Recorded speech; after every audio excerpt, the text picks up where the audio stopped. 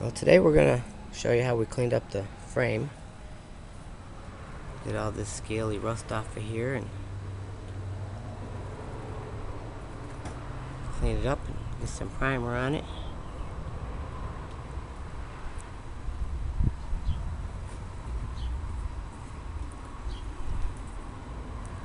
Some of the tools we'll be using: a sander and a sanding disc on the grinder here. Got a wire brush for the grinder if necessary. Scraper and a wire brush handheld.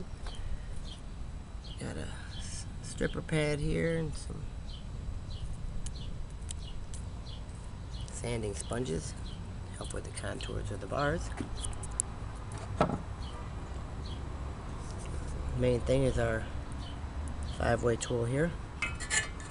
Scrape off the loose stuff. Get anything loose and out of the way first of all.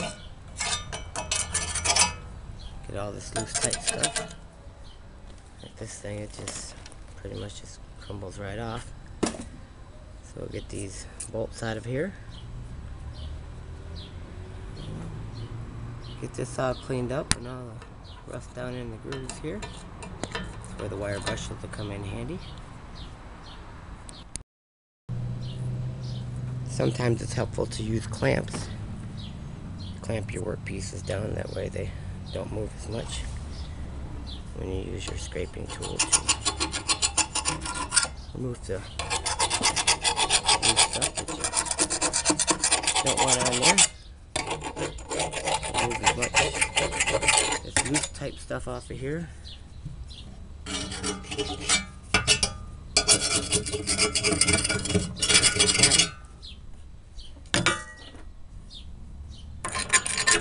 The more big loose stuff you get out of the way, the less it'll clog up your mechanical cleaners like your sandpapers and your wire brushes and wire wheel and stuff like that.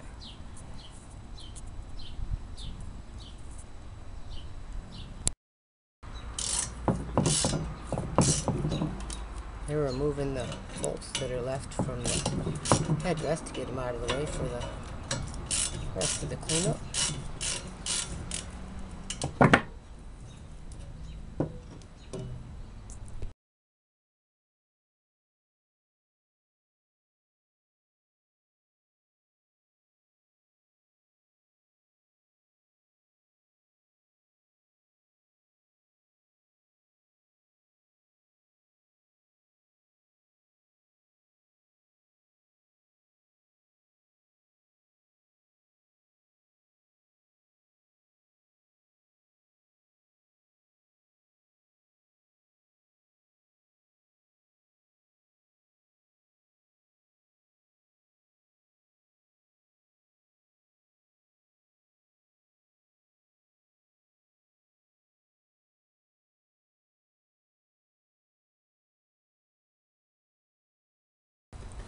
Usually on a project like this, you scrape and scrape some more. Use the rounded part here to get on around the bars and in the little nooks and crannies, and you got the point and the groove. And then when you think you've scraped it all, you grab the wire brush,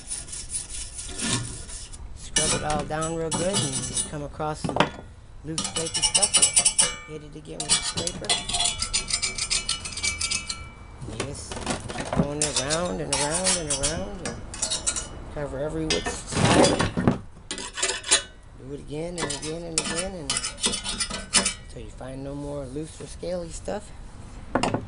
Stuff there. As soon as you can't find no more loose or scaly stuff, you go with your sanding pads and get it all cleaned up and tightened it up a little bit. That way any of the loose rust gets removed. Any little bits of loose paint that's still on there will fall off as well. We'll do this all the way around.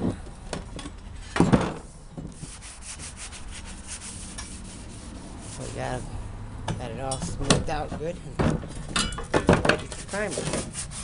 Now we could have went and sandblasted the whole cart, but that had been expensive and tedious. And I just didn't think it was necessary. I cleaned it up quite well and trying to show you how to get the job done and restore an old cart without costing a fortune. Here we're using the stripping pad. This is a cleaner. Get any loose bits and pieces of paint and scrub off any rust or any kind of roughness.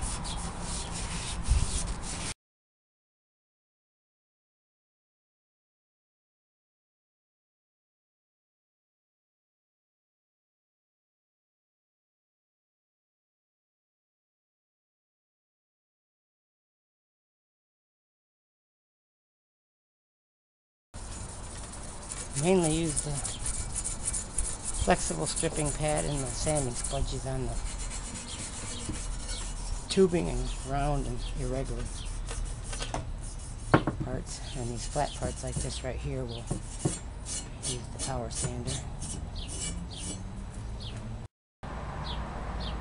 Here we'll use the sander to clear off the smooth spots.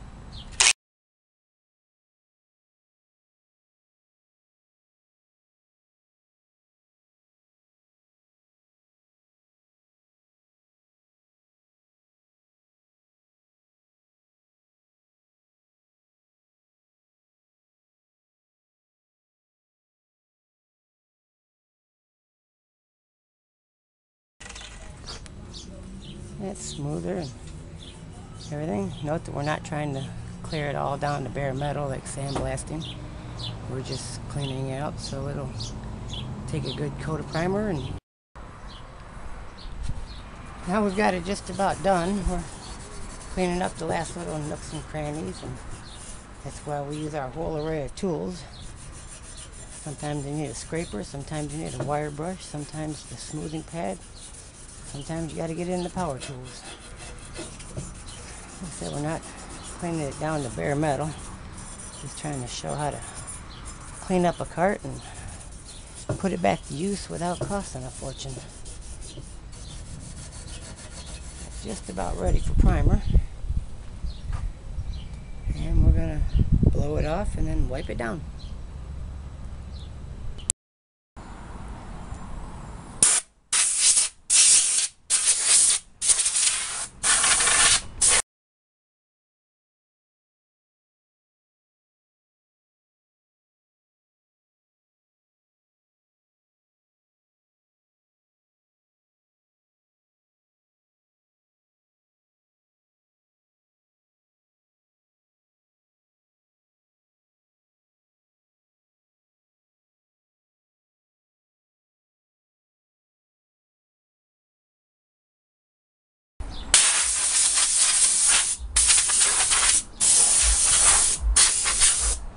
That should do it.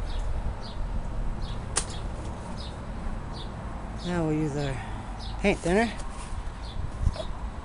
We'll give it a good wipe down. It's an old rag, old t-shirt. Saturate our rag. Put the lid back on our paint thinner here. Now we'll wipe everything down and get that layer of dust and rust off. As you can see, it's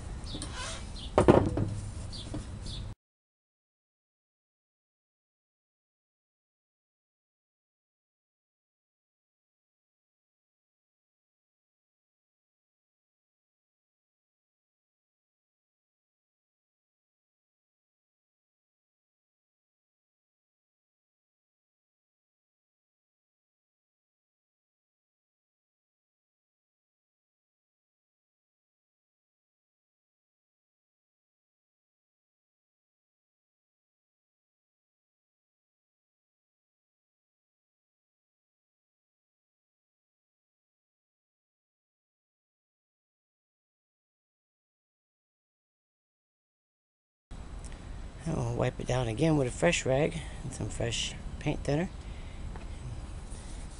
Make sure we got every nook and cranny and get everything we missed. I had missed the first time.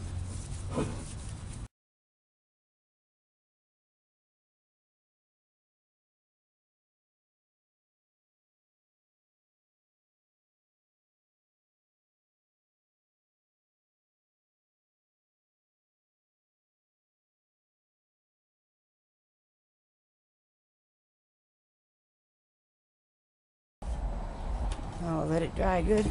Then we'll get it primed up. I don't know if you can see it on the camera. That's how dirty our first rag come out. And our second rag, a lot cleaner, but it's still got a lot more dust and debris off.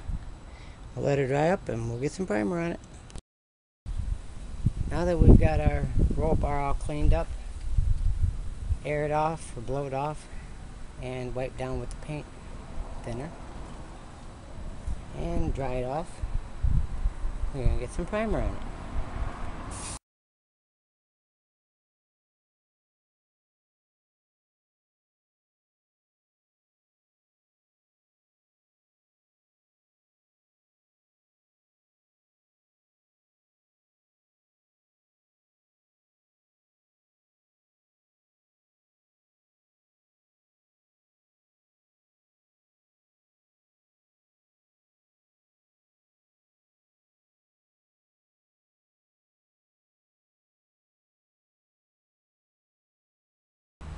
Now that it's dried for a few minutes, we'll get it turned around and get the other side primed.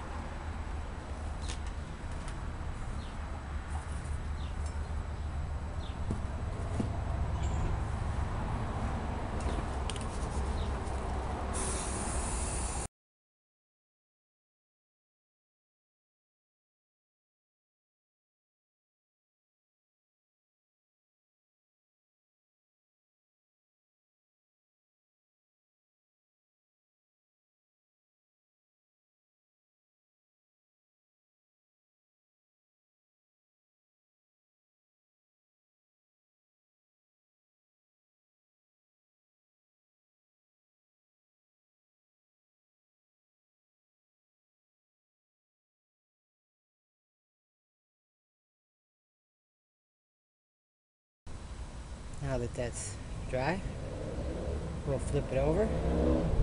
I always try to prime and paint the bottom side of stuff first. Stuff you don't see, and then flip it over and paint the part you're going to see. That way, what you're actually going to visually see all the time is the last thing you lay out and make it look nice.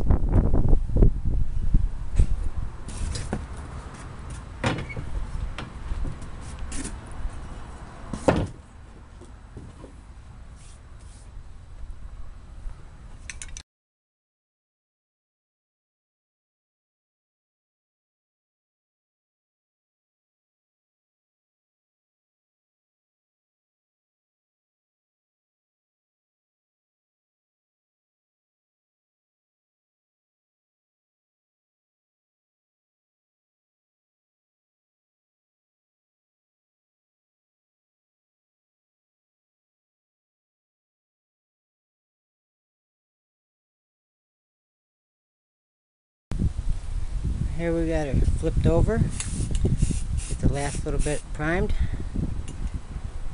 This is pretty much how we did the whole rest of the cart. I just wanted to get all that done first and kind of be ahead of the game when we started this. I figured I'd do this section to show you as an example of the procedure we did to clean up the cart. Cleans it up pretty nice and seals everything up.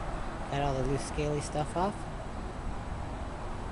And then we'll put it together and do a couple test runs and stuff along those lines before we actually get paint on it.